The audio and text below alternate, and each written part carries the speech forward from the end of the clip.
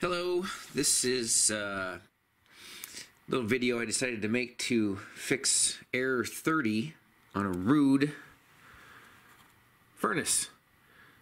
I checked around on the internet and it was very difficult to find out how to fix this myself. So I'm just going to show you how to do it. First thing I noticed, the furnace wasn't working and the thermostat was black. It's one of those electronic ones, and it just didn't show anything. Looks like it was dead. So I come down here, and I can see something blinking through the little window here at the bottom. It's blinking red. It's like, okay, so it's trying to tell me something. So come here, open up the door, pop this door off, and there's the inside of your furnace, and oh, okay, so now it's not blinking anymore.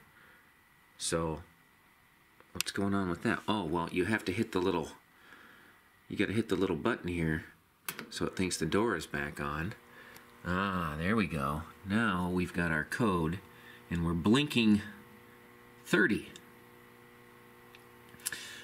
And it turns out that means that the fuse is blown.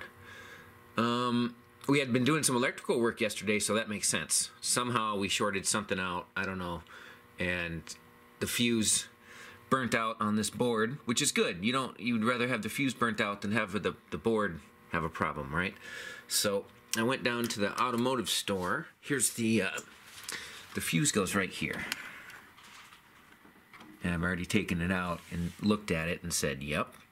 You can tell by looking in the middle there that it's no longer connected. It's a number 3. It's a 3 amp fuse.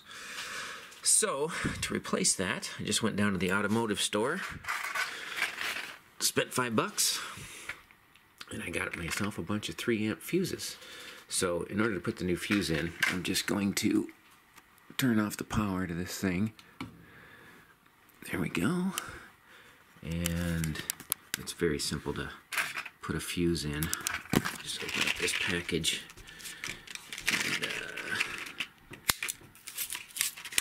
And, yeah, I got, let's see, 1, 2, 5. I got 5 of these for $5, so it's quite a cheap and easy fix. And you can tell this fuse is a good one. You can see the little wire. Hopefully, you can see the little wire there in the middle. That means that, yeah, that's a good one. And that wire is not there on the one that's blown. So, all right, we'll just plug this in where it goes on the board here.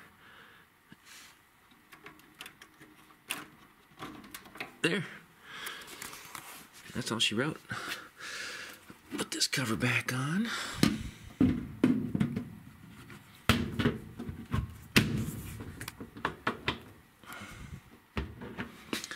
Turn the power back on, and let's see, well, is it going to work? To be continued. Alright, this did give me an error 0, or I don't know if 0 is even an error, but it does say 0 down there on the board. However, I have just heard the furnace start up. So that was it. It was simply a blown fuse, super easy to fix. So before, when that fuse was blown, this little thermostat was black. It would not come on, nothing would happen. And that's because it's powered by the furnace. And when that fuse is blown, there's no power. So, as soon as I replaced the fuse, turned the power back on to the furnace, the thermostat started working, and we are now heating the house again. Yay.